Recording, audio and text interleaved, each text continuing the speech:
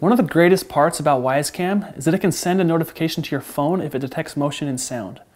In addition to that, every time Wyze sends you a notification, it also means that Wyze has automatically recorded a 12 to 15 second alert video and uploaded it to the cloud, so you can review it later and see what happened to cause an alert. We'll talk about how to access and watch these alert videos next, but for now, let's just talk about how to turn them on. Alert settings are made on an individual camera basis.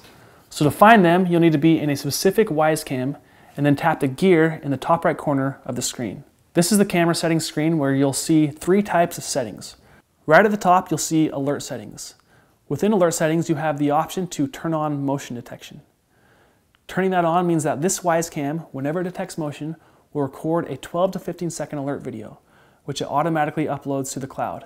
And then the cloud sends a notification to your phone, as long as you're allowing Wyze to send you push notifications. Just a heads up, right now Wyze uses a pixel comparison algorithm, not actual motion detection. So if the pixels within the frame are changed for any reason, you'll get that motion alert.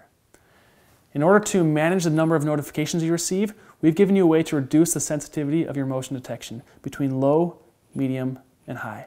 The next setting is sound detection. Your Wyze records audio as well as video, so if you'd like, you can receive a notification if your Wyze hears something. Sound sensitivity can also be toggled between low, medium, and high.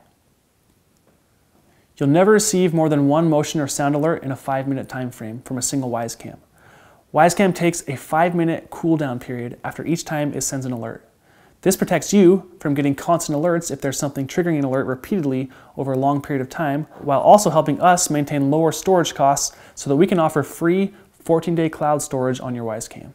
Following your motion and sound settings are your smoke and carbon monoxide alarm detection settings.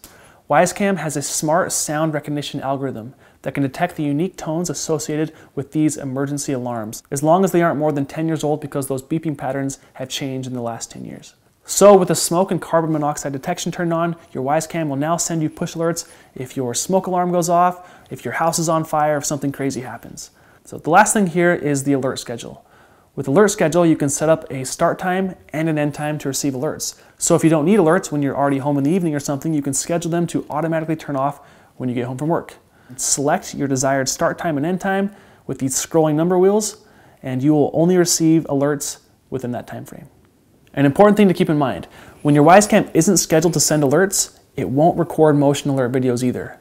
No alerts are sent and nothing is uploaded to the cloud. Lastly, if you decide that you want to receive alerts all day again, just change the start and end times to the exact same time and you're good to go.